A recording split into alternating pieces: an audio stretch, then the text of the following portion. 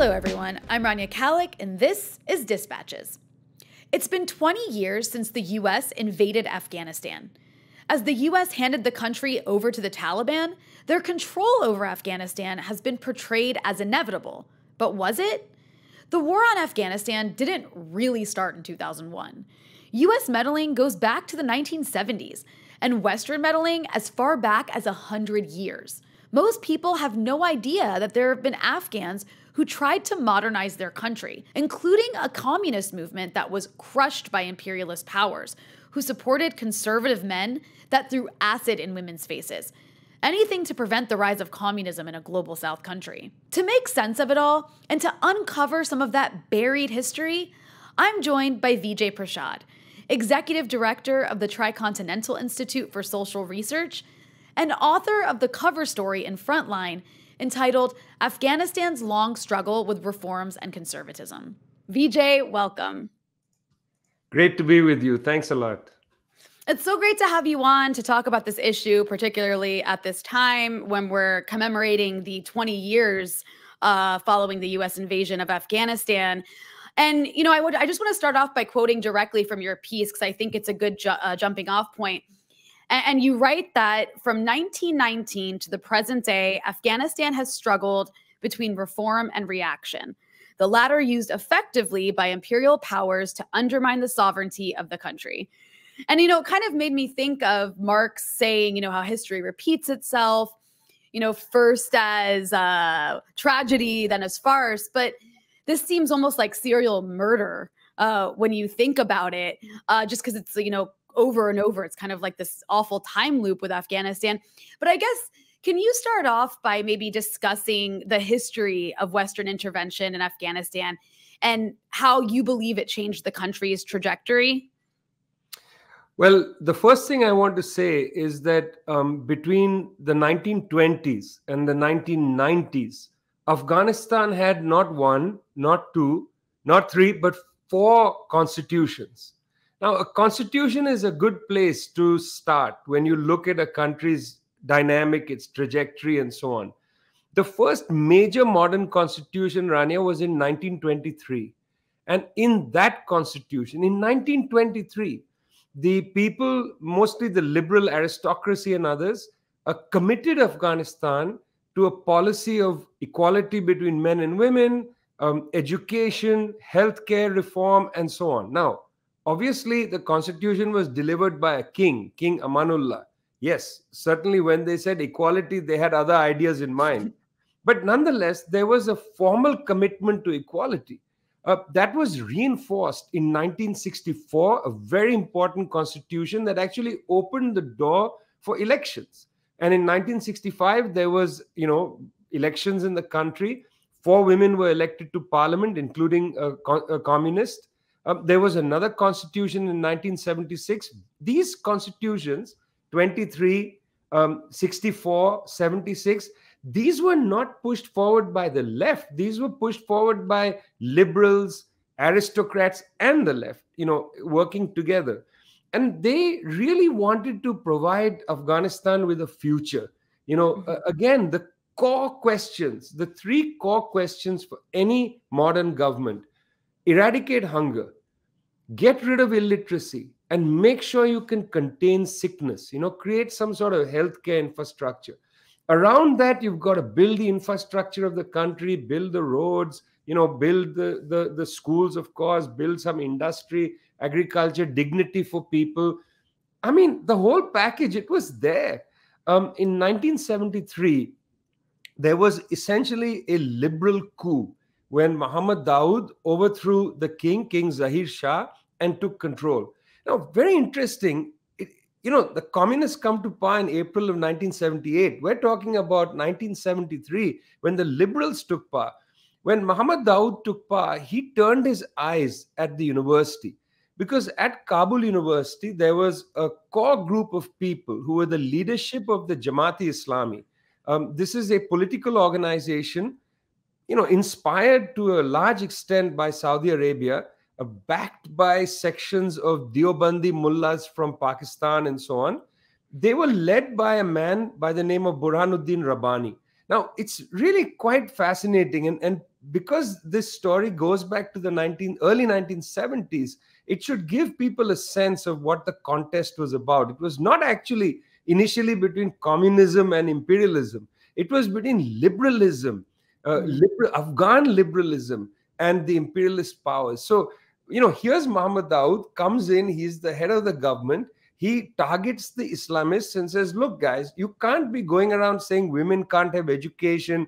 Rabbani's number 2 was Gulbuddin Hekmatyar, who's still around in Kabul today, a nasty piece of work. His other fellow was Ahmad Shah Massoud, who people began to see as a great hero, but was a nasty piece of work. These fellows fled across the border to Pakistan, and they took up residence in Peshawar, in Baluchistan, in sections of Waziristan, and so on. They fled Afghanistan not after the communist coup, but after the liberals came to power. In Pakistan, they found no friends, because at the time in Pakistan, there was a relatively socialist government led by Mr. Zulfikar Ali Bhutto. So from the early 70s, they tried to do some things in Afghanistan, but they couldn't really move an agenda. The Saudis had a massive influx of oil revenue after the 1973 oil shock. So the Saudis started to fund schools and started to fund a lot of the kind of institutional apparatus for what would become the Mujahideen, led by people like Burhanuddin Rabbani and so on. After the overthrow of Mr. Zulfikar Ali Bhutto and his assassination by the very right-wing military dictator Zia-ul Haq, a military coup backed by the US government in 1977, after Zia came in, they put a lot of resources into Rabbani and this gang of thugs.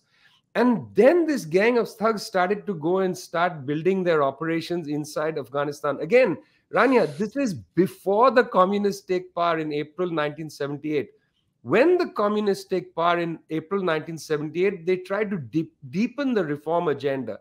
One of the things they do is they send tens of thousands of young people in a mass literacy campaign, because they realize, when literacy levels are at 4 or 5%, it's obscene. You've got to lift that. Tens of thousands of young people went around the countryside to lead a literacy campaign. That was one of the first mass campaigns of the communists. And what did the Pakistanis, the CIA, the Saudis, what did they do with this so-called Mujahideen? These Mujahideen gangsters crossed the border and started killing these literacy workers. That was the beginning of their so-called freedom movement in Afghanistan. That was entirely backed by Washington, D.C. And I want to underline this so there's no confusion. Washington, D.C. joined forces with the Saudi royal family, with the military dictator in Pakistan, not to undermine the Afghan communists, but to first undermine Afghan liberalism. Even liberalism was intolerable to them. That's pretty incredible. Thinking about the idea that I've actually heard the literacy program portrayed in a negative light by people who are they attach the entire Afghan movement for communism to the Soviets. Like, it wasn't anything local whatsoever. It was just sort of some, awful Soviet campaign to occupy the country. And that's how it's portrayed. And I actually remember, I don't remember who wrote it, but I remember reading a piece where somebody is relaying how, like, somebody from the countryside in Afghanistan is relaying these literacy programs of having been evil. They came with guns and forced us to go to school. But I wanted to ask you, on that issue, why? Like, why the opposition to even liberalism? Why was literacy promotion such a threat first of all, I guess, such a threat to the local, landlords and local clergy who were so opposed to it? Why were they so opposed to it locally? And then why was that such a threat to the US and to Saudi Arabia and to all these powers that, funded this group to destroy this literacy program? This is an excellent question. And this should be the question that a journalist stands up and asks Joe Biden or asks Barack Obama or Donald Trump, or go all the way back, actually go all the way back to Richard Nixon and to Jimmy Carter, who Jimmy Carter's government is the one that really started to finance the Mujahideen. They need to answer this question. So do the royals in Saudi Arabia. But since they're not on your program, let me give it a try. I mean, Yes, I'm going to please. try to analyze it on their behalf. Thank Look, you, Vijay. yeah, it's pretty clear, Rania, why the landlords, the landlords in most of Afghanistan, combination with the mullahs, but not all the religious figures, but a large section of mullahs and landlords and so on, and sections of the aristocracy certainly didn't want any democratization in Afghanistan. That was a threat to their authority. Land reform would have been an abomination for the royal families and for the landlords. So you can understand why the elites in Afghanistan were not interested. You see, Muhammad Dawood, the liberal head of government before the communists, he wanted to drive this agenda because he wanted to modernize his country. He wanted to have industry. He wanted to have better infrastructure. He wanted to live in a modern country. That's what motivated him. What motivated the communists was the mere sense that everybody should have education, healthcare, people should not be hungry, and so on, and that there should be a system where people are rewarded for their labor. Either way, they had an agenda, and you can see why the landlords and the mullahs opposed this. That's one thing. You can understand why the United States opposed this, and so too, therefore, their Saudi and Pakistani allies. There's two reasons why this group of people opposed the agenda of liberalism and the left in Afghanistan. Two reasons. The first reason is, of course, bordering Afghanistan just north of the Amu Darya was the USSR, the Soviet Union. And there was a great fear that the Soviet Union had made Afghanistan a client state. Now, it should be said that after the revolution in the Tsarist Empire, the Soviet government went to Brest-Litov, signed a deal with the Axis power, saying we're leaving World War One, what would be called later World War One. In that Brest-Litovsk agreement, the Soviets insisted that Persia, today's Iran, and Afghanistan must be independent sovereign states. As a consequence of that demand that the Soviets made, Lenin, who was the head of government in the USSR, opened a correspondence with King Amanullah of Afghanistan. They wrote to each other, and the Soviets said, look, we want you to be an independent state. We have no interest in overrunning Afghanistan. We have problems in Central Asia. We don't want to enter Afghanistan, but we want you to be an independent state. This Amanullah greatly appreciated. And what one sees after that is a lot of Soviet assistance inside Afghanistan from the 1920s, in fact, right to the 1990s and even later. This Soviet assistance, Rania, included in 1950s, all the roads in Kabul were paved by Soviet engineers. Soviet equipment crossed the Amu Darya. That was an intervention. They crossed the Amu Darya, they came to Kabul, and they paved all the roads. I mean, I remember talking to people about this, old timers in Kabul who remembered the Soviet equipment in the city, building their roads. That was in the 1950s. That was at a time when it was a monarchy. There was a very close relationship with the USSR and Afghanistan, but it was not a client state by any imagination. The United States, by the 1970s, particularly when there was this stirring movement in Iran, and certainly after the Iranian Revolution in 1979, the attempted revolution in Pakistan that same year, very much an upsurge from below. When these things happened, the Saudis were scared, and so was the United States, that the Soviets were somehow going to come into Iran, come into Afghanistan and then Iran, and threaten Saudi Arabia, and they wanted to block it. So at any cost, they were at any cost going to undermine both the liberal government in Afghanistan that had close ties with the USSR, and then certainly the communist government. So I think that's really what was motivating these outside forces. Pakistan, it should be said, was really operating at two levels. One, it operated as on the behest or doing the work of the United States government. But secondly, you see, Pakistan and Afghanistan have a long-standing problem. In 1893, the British drew a line through that northern region of what was then British India. It was called the Durand Line. The Durand Line went right through the homeland of the Pashto-speaking people, or the Pathans. There's a very large section of Pathans live in Pakistan and some live in Afghanistan. Till today, the Afghans and the Pakistanis have not agreed on that border. And this demand for Pakhtunistan, or the land of the Pashtuns, remains a living sense in that region. So Pakistan has always played a game in Afghanistan to prevent a strong government in Kabul that would then try to fix the borders. Now, that's a small motivation for Pakistan. It's not actually a big motivation. The real thing was that Pakistan put itself at the service of the United States and was, lavishly rewarded for a time by Saudi Arabia. My goodness, like if we had $1 for every place the British drew a line, that is still causing conflict today, we'd be rich. So, building off of that, there was this socialist communist movement that arose in Afghanistan, on top of this sort of liberalism that you're talking about. And so I think that this is something that should be very interesting for any leftist around the world, but particularly the Western left. There was a leftist movement in Afghanistan that had power for a little bit of time. So can you talk about Afghanistan's socialist movement? How did it come to be? What did it accomplish in the time that it had some power? And then, of course, why did it ultimately fail, which we've already kind of touched on a little bit, but we can go more into that. Yeah, so again, because of this correspondence between Lenin and Amanullah, King Amanullah, the Soviets and the Communist International didn't actually drive a hard agenda to create a communist party in Afghanistan. The Indian Communist Party was founded in Tashkent, just across the border from Afghanistan in the USSR, and Indian communists were sitting in Kabul. They had gone up, from Peshawar, in fact, and across the Khyber into Kabul, and that's where they regrouped, and Indian communists came back to India from there.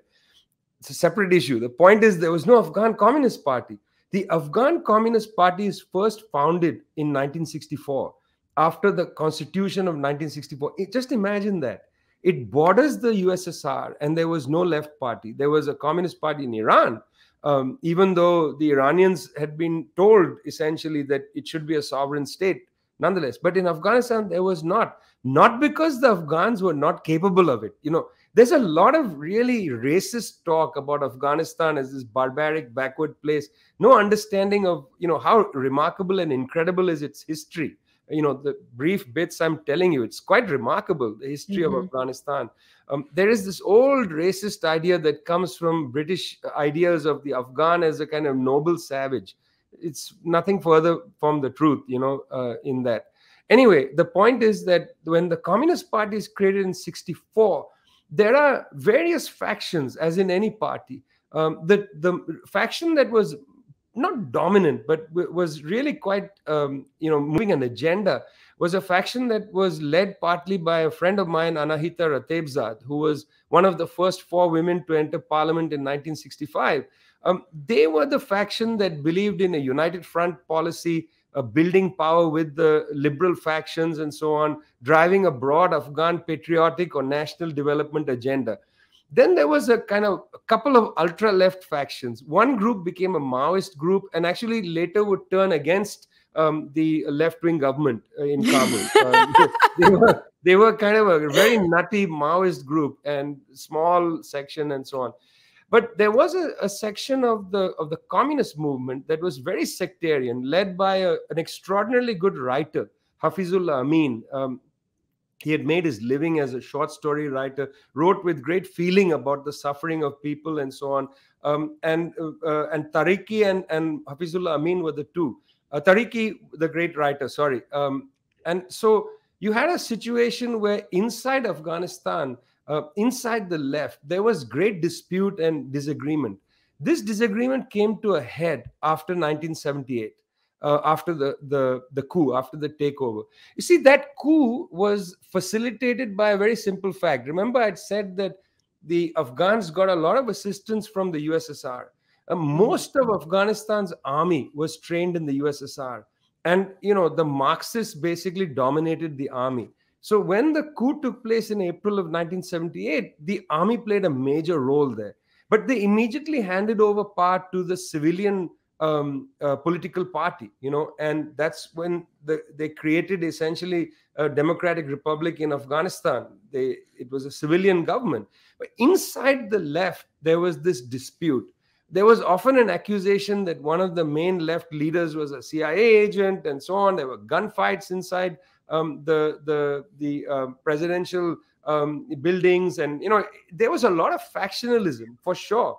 But by 79, 80 or thereabouts, some of the factionalism had eased up. When Babak Kamal comes to power, he frees people from prison. They open an agenda up, but it's too late actually, Rania. By the time Kamal comes to power, Anahita is a major figure in the government. It's too late, because what has happened is, as a consequence of the massive backing by the US, Saudis, Pakistanis and others, the Mujahideen had started to disrupt the countryside, come in and start a massive killing spree. That was happening on one side. Secondly, the government of Amin and Tariqi, ultra-left government, had really cracked down against their own comrades, throwing them in prison and so on, demoralized people. Combination of these two things, when Kamal comes to power and tries to settle everything, tries to ease everything up, they feel that they are under great threat, and they ask the Soviets to intervene. Now, this is an interesting thing that's often not remarked upon. The Soviet Politburo debated intervening for months. And now we have all the Politburo notes. These were released, after the Soviet Union fell. And you can listen to the voices of the Politburo members saying, we don't want to enter. Wow. But they feared two things. They feared a repeat of two events. They feared what happened in Chile in 1973. That was fresh on their minds. The overthrow of the government of Salvador Allende, the coup by Augusto Pinochet, the mass slaughter of the left, and so on. That was fresh on their minds. Then they talked about it. Also fresh on their minds was the massacre of communists in Indonesia in 1965. Yeah. These two things were in the air. And so they reluctantly crossed the Amu Darya into Afghanistan. And what's interesting is, I was not there at that time, but what old journalists and others, say, not the Western journalists, but journalists who were in Kabul and so on, what they say is, in fact, the Soviets didn't much go into the front line to fight the Mujahideen. They mainly stayed doing a lot of kind of, training work and so on. They were not that much present in the front line, although they were. It's not that they were not, but they were not like enormous. They were not doing the bulk of the fighting. That was done by that Afghan army. And I got to say that after the Soviets withdrew by 88, 89, after the Soviets withdrew, remember the communist government actually stays in power till 1996. That's when Muhammad Najibullah, the last left-wing president, is assassinated by the Taliban. He and his brother were strung up and killed by the Taliban in 1996. They were pulled out of a UN compound. But for the period of 6.5 years, the communists stayed effectively, not in power, because it was a civil war, it was chaos. But the army didn't collapse, unlike this Ashraf Ghani's army, which collapsed in 11 days. There was no collapse. So the point I want to make is the communists were in power. They drove a very good agenda of reform, education reform, healthcare reform, trying to increase food production. The question of women's rights was front and center. In fact, when I met Anahita later, she was quite clear that, hey, listen, she told me every edict that I pushed, right of women to divorce freely, right of women to inheritance, and so on. Everything, she said, I pushed was there essentially in the 1976 Constitution and in the 1977 civil law. She said, we were just enacting the bourgeois law. It's not like we were pushing. The bourgeois law said women and men are equal, and equal as well in inheritance. So nobody applied it. We were going to apply it, for God's sake. And then they were said they are evil. They are out of touch with their country. Out of touch with the country. It's the Constitution, for God's sake. How are they out of touch? They were definitely out of touch with the landlords and definitely out of touch with the reactionary mullahs. That's true. But out of touch with the country, how? They enacted the Constitution of 1976, for God's sake. This is a point that I don't hear getting made at all, because people have this assumption that out of touch communists come to power in Kabul and then they start pushing a hard left agenda which alienates them from the people. Nothing is further than that from the truth.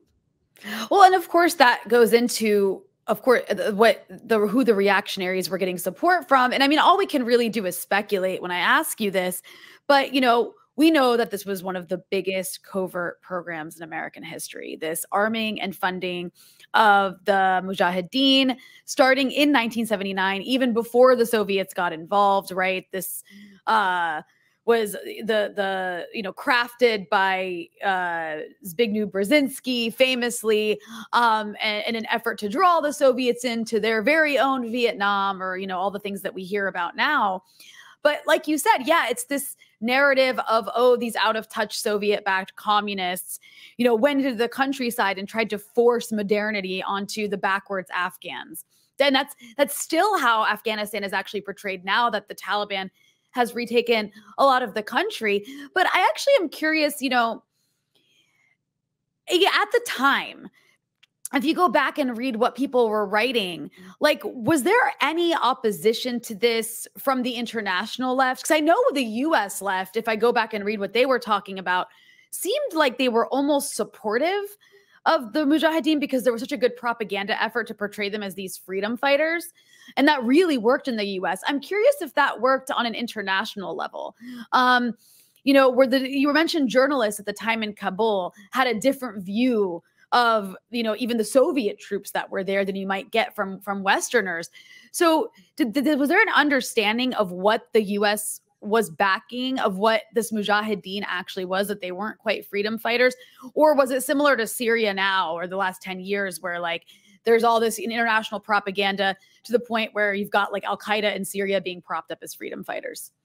So, I mean, I can't speak to everything that you're saying because I don't know the entirety of the US left at the time, but I do know that Philip Klonsky was in Kabul, spent a long time there reporting for the People's Weekly World, which was the newspaper of the Communist Party in the United States.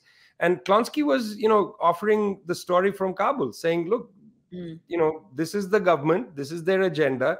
Today I interviewed somebody who is the Minister of Agriculture. They're conducting land reforms. Next day, Klonsky's reporting was superb. He was talking to the people in the government. He was talking to ordinary Afghans. He was writing it as he saw it. I think his work was excellent in that period. So I wouldn't, throw a blanket over it. I think in the international left at the time, there was some confusion when the Soviets entered. Because this was not the first Soviet intervention that became a international issue. The first was in 1956 when the Soviets entered Hungary. The second was when Soviet tanks entered Czechoslovakia. There was an intervention in Poland. But these three were the big international, scandals, as it were. 56 Hungary, which there was a break in the left, particularly in the West. The creation of the new left emerges after that. Edward Thompson and all of them leave the British Communist Party after 56.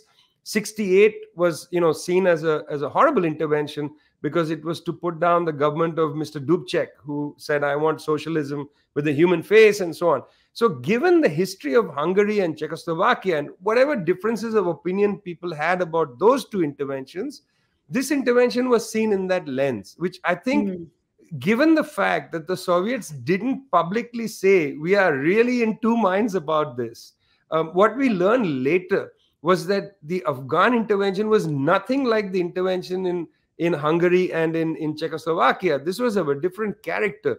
Here, the Soviets actually feared that there would be a bloodbath. This was actually a little bit, and I don't want to overdo the comparison, this was a little bit like the Vietnamese military that entered Cambodia to stop the killing fields. When the Vietnamese entered Cambodia to stop the killing field, the whole point of that intervention was that there was a genocide going on, and Vietnam came in. I don't know anybody who criticizes that intervention, Rania. That was an act of extreme heroism by the Vietnamese people. It was the United States that actually backed Pol Pot. It's an issue that people may be confused about. Pol Pot was, yes, a man of the left, but he was backed by the US government. He had lost his head. What they did in Cambodia was a horrendous genocide. And the Vietnamese put a stop to it by intervening. And I think in a way, the Soviets were not able to make the case for what they were doing, and therefore, appeared like just another imperial force entering, and therefore, just as the British lost twice and the Soviets Yeah. lost once, and this very tired and erroneous phrase that Afghanistan is the graveyard of empires gets recirculated, because in fact, there's a big difference between British imperial interventions in the 19th century and early 20th century. There were three wars the British fought, the 1842, 1878, 1880, and then 1919. And they got defeated in 1919, by the way. They fought three wars. The Soviet entry was not like the British entry. It came in there to support this government and to support the left. I think it was, in retrospect, I think we should say it was a miscalculation, that Andropov and others had been right earlier to caution we shouldn't enter Afghanistan. It was a miscalculation. I don't think they should have entered. I think there were other ways to go. Now, we have the benefit of hindsight and so on. But I should also say, it's not just hindsight. As I had said earlier, the members of the Politburo and the Standing Committee made arguments at the time, don't intervene. In fact, the KGB also made arguments, don't intervene. So I don't think it's merely hindsight. I think we have to look back and see that record. And also, I think, be very honest, Rania, that it was perhaps not the best thing for the region at all, for the Soviet troops to cross the Amu Darya in such large numbers. Yeah.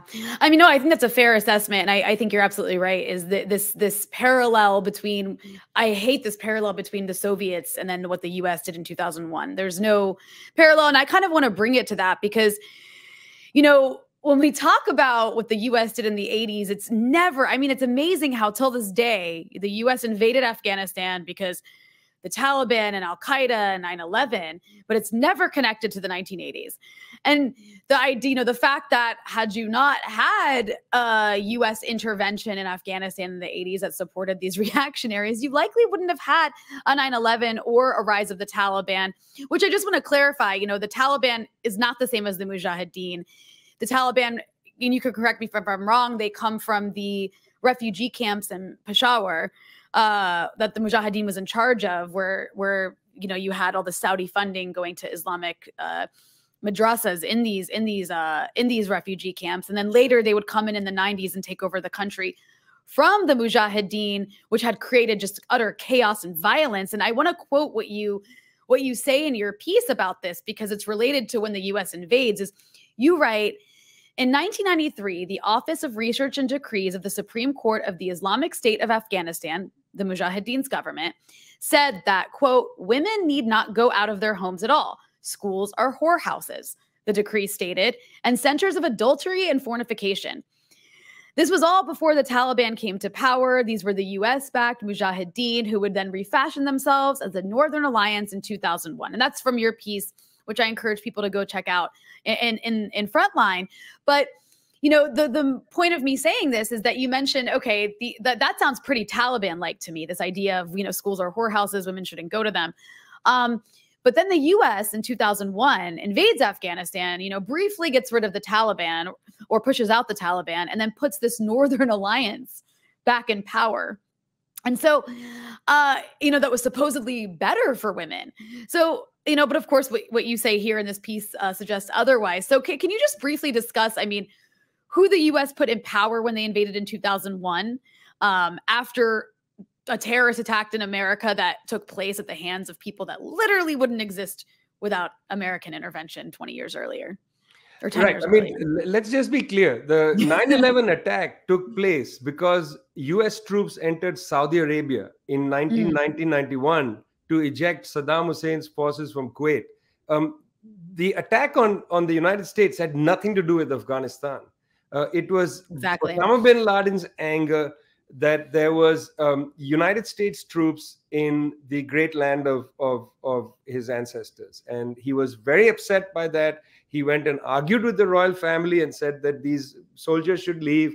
He fell out with the royal family, fled to Sudan. Then eventually he comes back to Afghanistan, where he had been fighting alongside the CIA against the Soviets. So actually, the drama's crazy. Yeah, but it had nothing to do with Afghanistan. Afghanistan wasn't the cause for the creation of Al-Qaeda. It was just where Al-Qaeda took refuge. Well, it certainly was like in the chain of events, right? Like it's like where these people met, these Afghan Arabs, they met in Afghanistan fighting alongside the CIA. And again, it's just speculation. Like maybe 9/11 still would have happened, but there's a chance it might have not, had the US not created a place for these people to organize, get to know each other, and then, you know, become friends and move on from there. But the interesting thing, Rania, is that you didn't need Afghanistan, because after all, the Saudis from 1964 onwards in the World Muslim League had been organizing this section of the very far right-wing Islamists, you know, from 1964. And it's interesting, where they put their eggs is where the omelets were made. That's a good point. They put their eggs in Chechnya and Dagestan, and you saw a massive war in Chechnya and Dagestan. They put their eggs later, for sure, in northern Syria. I mean, you know, look, the Syrian government allowed these Saudi preachers to come and set up their mosques in Aleppo, in Idlib, you know, all across northern Syria, actually. And when there was the drought and there was that massive displacement of northern Syrian peoples into Aleppo, particularly Aleppo, but also into sections of the area around Damascus, including south as Dara and so on. These fellows took refuge in these Saudi mosques. They got fellowship from Saudi money. That was the relief money and so on. That sets up the terms for the uprising. So actually, you didn't need Afghanistan. You know, you did this in the deserts in Libya. You know, they did go to Afghanistan and train. You know, in the jihad, they all fought and so on. But that could have been anywhere in the world. That's what I'm saying. Yeah, that's a good point.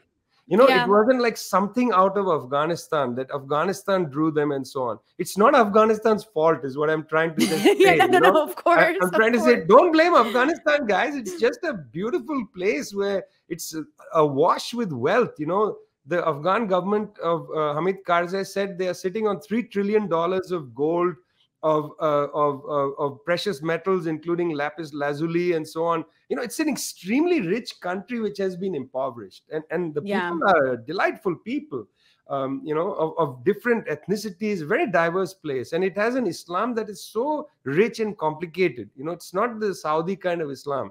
So what I'm just trying to go round and round to say is that, of course, it's true that the Al-Qaeda roots itself in Afghanistan. Of course, all that's true, but it could have rooted itself elsewhere. Now, the very fact that it did root itself in Afghanistan has a lot to do, as you said, with the game that the CIA played, not from 1979. It actually, Brzezinski's late. That's the point, I think. This all begins in 1973. During the Nixon administration, some of these games begin.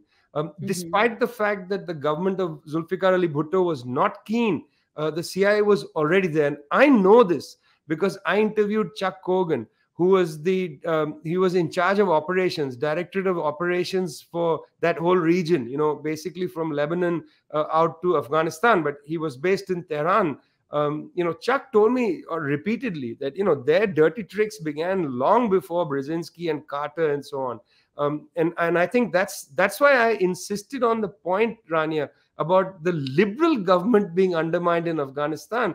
It's not like the CIA was sitting next to Mohammad Dawood saying, you know, how should we take care of the communists? They were sitting across the border with Burhanuddin Rabbani and saying, how do we overthrow the liberals? That's crazy, right? Yeah. And I mean, I guess the same, I guess you could also say it's like the same kind of thing the US did in Egypt in the 50s, right? Backing the Muslim Brotherhood against Nasser and the sort of like Arab nationalism. So it is, you're right. It's not like Brzezinski thought of this first, right? Of using religion against communism or against liberalism even, or any sort of nationalism that wants to project some sort of sovereignty and protect it. But I guess, you know, from there, I would want to ask you, and this is more locally about Afghanistan, just the way it gets talked about, the way the countryside in particular, there's this obsession in Western media of presenting this binary of Afghanistan, of urban versus countryside, right? And the urban areas are where women want rights and are more educated, and the countryside just wants to stay in the Stone Age. This is a constant theme I see from, you know, the New York Times to the New Yorker, to there's so many New York based publications, but maybe that's the problem. But I guess my question for you is, was this inevitable that Afghanistan would end up in the hands of the Taliban like this? Obviously it's not incorrect to say there are some very regressive forces in Afghan society, as there are in many societies, but were they destined to win? Could they have won so much power across Afghanistan without the backing of imperialists going back to the early 1900s? And I specifically remember an anecdote that you use in your piece from the late 1920s, I think it is, where the Queen of Afghanistan is on a trip to France, and she meets and you can correct this if I get any of it wrong, but she meets like the French leader at the time, unveiled, and the British take photographs of this meeting, and then they push it out through Afghanistan, particularly to provoke and anger the conservatives. So this is just an ongoing theme. So I guess, was it inevitable that Afghanistan would end up in the hands of regressive forces? And I kind of know the answer to that, but I would like you to kind of respond to that constant narrative that we see. Well, in human history, nothing is inevitable. I mean, even the onward march to socialism is not inevitable. I mean, we can see the barbarities that have inflicted the planet now. Rosa Luxemburg's great line, socialism or barbarism. Well, you can go either way, guys. There's no inevitability. You have to fight to make the world better. And I think that's the point I'm trying to make, that Afghanistan was posed with a whole set of choices, and the Afghan people were in a long struggle. In 1973, when Rabbani goes across the border, he might have become a footnote in history. Look, Rania, you're in Lebanon, for instance. We have seen in the Middle East, or rather in West Asia, so many forces that have become footnotes in history. They just didn't succeed, and their projects failed, but they linger. They are still around, and I don't want to name any of them because in Lebanon nobody likes to feel like they are a footnote. But there are many forces that I know, and I've interviewed people in and around Beirut that they're never going to be able to have an effective political project in the region any longer, but they still exist, and so on. Rabbani would have been that footnote. He would have gone to teaching maybe in the University of Peshawar. He taught Islamic theology. Hekmatyar would have become a heroin, smuggler, which basically he was. Ahmad Shah Massoud, who was, a sanctimonious Islamist, would have gone around, being a preacher maybe, of some kind. All of this could have happened, and then a opening could have taken place. Afghanistan could have gone in a direction, and this is what's interesting. The reform agenda in Afghanistan, when it opens in the 1910s, is not entirely, it's not motivated by Britain or the United States or something. It was inspired by the fact that Mahmud Beg Tarzi returns to Afghanistan, his home, from exile in the Ottoman Empire. While Tarzi was in the Ottoman Empire, he imbibed all the energy of the Tanzimat reforms. He learned about what was happening inside Anatolia, but also Syria. I mean, his wife, Asma, was born in Damascus in 1877. So they brought that whole history into Afghanistan, and their daughter marries King Amanullah and becomes Queen Suraya. I mean, these were powerful people, but they carried the whole Ottoman reform agenda, which in the Ottoman Empire provokes the Young Turks, and then you get, Kemal Ataturk and so on. Afghanistan could have had that history. It's plausible that that somebody could have become like Ataturk. In fact, I've often suspected that Mahmoud Dawood, who becomes this liberal aristocrat, he imagined himself as a kind of Ataturk, an Ataturk who wore suits. I've often felt that they were rooted in that world. They were not looking to New York and London and so on, or even Moscow. They had their own reform agenda. Now, Rabbani would have been a languishing professor at the University of Peshawar. Muhammad Dawood, and maybe in association with the communists, could have created a new agenda. Afghanistan would have been in a different place today, and could very well have been. Look, you travel in Badakhshan and these provinces in the northern part of Afghanistan, and you see young men and women working in the mines, mining for lapis lazuli and so on. You see them working outside Faizabad. I mean, these are hardworking people. If they were in a movement where the miners created a miners union, where they democratized their thinking through the struggle, for justice as miners, if in the countryside in Helmand province there was a movement for land reform, I mean, you would have a very different Afghanistan today. Rather than put the hand quickly to the gun to shoot somebody, they would have put the thinking caps on and gone on a march and tried to liberate their country. And that possibility was very much there in the 1970s. I find every once in a while on social media, people post pictures of women in miniskirts in the universities as a symbol of modernity. I find that a little offensive, actually, because it doesn't actually, it's correct that Afghanistan in the 70s was on the edge of a new period. But that's not the image that I think of. I think of those literacy workers sitting in the countryside, sitting on the ground, surrounded by men and women, teaching them how to read and write. That's the actual photograph, Rania. That's the actual photograph of the possibilities of Afghanistan. And I wanted to ask you just like a couple more questions before we wrap here. Moving to the U.S. withdrawal, I know we've mostly been talking about the sort of buried history that we don't get to hear so much about, but shifting to the recent U.S. withdrawal, I'm curious your thoughts on, and again, I'm asking you because I can't ask Joe Biden, but I'm curious your thoughts on, why do you believe that the U.S. withdrew now? And now they're actually responding in, I think, a very cruel way, which is after spending the last 20 years really building nothing and then just like leaving and kind of pouring gasoline on the country on their way out. The U.S. is now sanctioning the Taliban, which is the sitting government in Afghanistan, and causing basically an economic collapse across the country. Now all the aid money has, fled the country. They've frozen their central bank assets. And sitting in a country myself that's experiencing a pretty devastating economic collapse, Lebanon, I can't imagine the even worse toll that would take on a country that's been at war for 20 years. So now the U.S. is sanctioning the country, but why do you think they withdrew, and why are they reacting like this? Is there a geostrategic reason for withdrawing now? I did hear Biden say in several of his speeches that one of the reasons is we have to focus on China. So I'm curious what your thoughts are on that. Well, first, I would like to say that I know you're in Beirut, in Lebanon, and I know there are rolling power cuts, electricity cuts, and so on.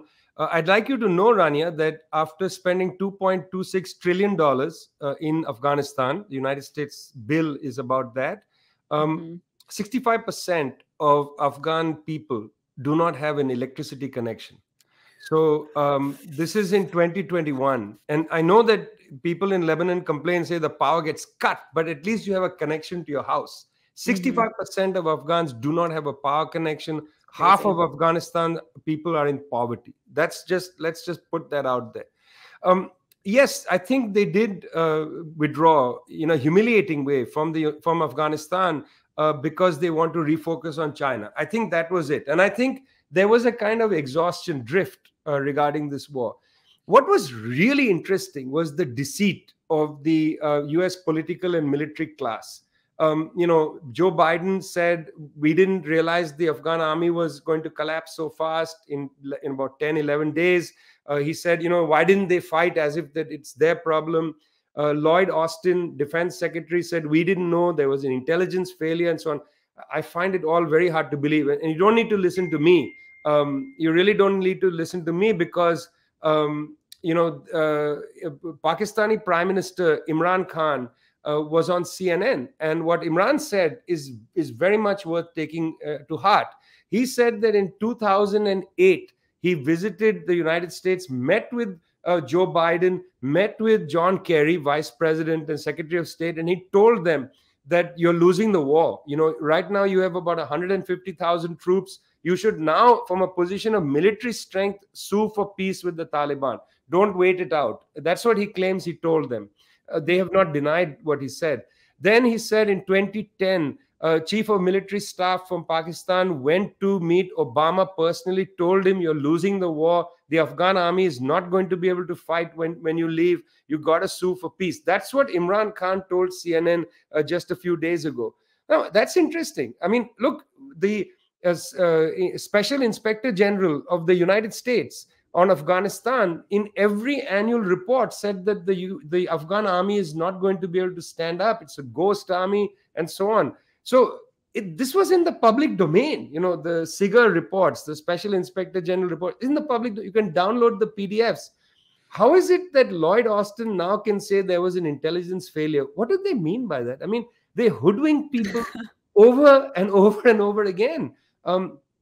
There was no good way for them to withdraw, frankly, in the last period.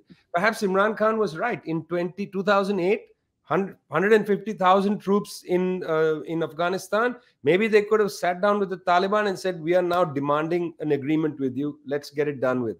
Maybe it would have been different then. Now the Taliban is in charge. In just about a week, they swept the northern provinces. That should have come as a great humiliation to the Northern Alliance, because these are provinces with many of them majority Tajiks and others. They just welcomed the Taliban. Why? This needs to be understood and thought through. But certainly, the United States lost this war. It was a humiliating departure.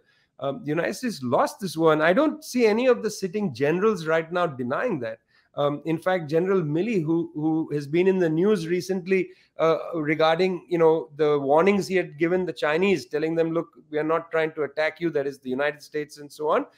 He went before the US government recently and said, look, the withdrawal was a tactical victory, meaning got all the troops out, but it was a strategic defeat. That was his terms, a strategic defeat.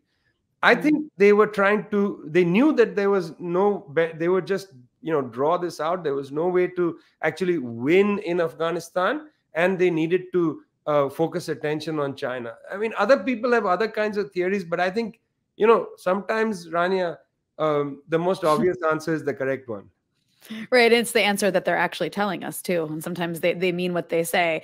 I mean, it really is just incredible, the point you made about $2.6 trillion being spent and 65% of Afghans having no electricity. I mean, in a way, you're talking about people welcoming the Taliban. It's like, imagine what the US had to have done for 20 years to make the Taliban look good. It's a really nasty organization. So there you have it. But I guess, Rania, just to say, this is the second time that the history has made the Taliban look good, because when they came to power in 1996, they were welcomed by some sections, large sections of Afghan society. Similar now. Now, the issue is, of course, they are socially regressive force. It's an anti-woman force. It has serious problems with diversity of all kinds and so on, and they must be challenged. But they will be challenged from within Afghanistan. We've already seen protests. Let the Afghan people settle accounts with the Taliban. I don't think aerial bombardment is going to do the job. No, I don't think so either. And actually, that kind of feeds into the last question I have for you, which I think, is more just like a reflection from your end here.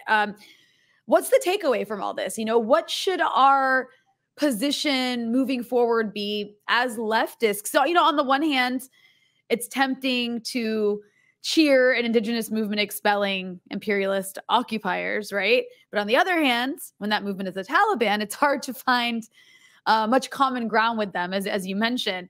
Obviously the Taliban's horrendous, but like you said, the U.S. military aerial bombardment are not and never were the answer. So what should our takeaway from all of this be? Well, firstly, I would never cheer the Taliban taking Kabul. I have a different opinion. My opinion is I'm very glad the United States is gone, at least overtly gone. I don't know what covert activities they're doing, but they're gone overtly. I'm very happy for that. The Taliban is in power. That's regrettable, totally regrettable. There is nothing good about that. Nothing good will come from this government. I just reported a piece about Badakhshan province in the north. Because that's where the current economy minister comes from. He's the only Tajik in the cabinet, and he's going to have his hands, it's very hard for them to put forward an economic agenda. Plus, Ayatollah Khomeini was once quoted, or maybe it was apocryphal, as saying economics is for donkeys. Not in the modern world. It's certainly not for donkeys in the modern world. You got to take it really seriously. And I just don't think the Taliban are serious people when it comes to, things like economics, for governing, improving the well-being of people and so on. I don't think they're serious people. They may have all kinds of social problems, the misogyny and so on, that's all true. But the other great problem they have is they're just not serious at building a modern state, it seems to me. I mean, the Turks offered to run Kabul airport for them, because they don't have the wherewithal, the technical capacity and so on. And they immediately said, no, we'll do it. And they put this guy who has no technical competence to be the vice chancellor of Kabul University. They just don't seem serious, Yeah, like who's going to do air traffic control at the Taliban? Like that's actually quite alarming.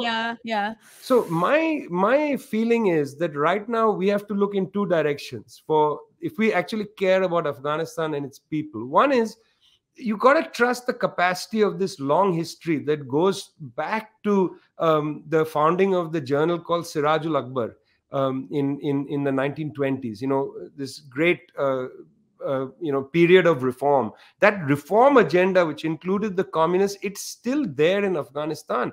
I remember these communists in the period when Hamid Karzai was the president. They had started NGOs and they were part of this and that, Save the Children. They were there. They're going to have to regroup. They're going to have to build their strength and so on.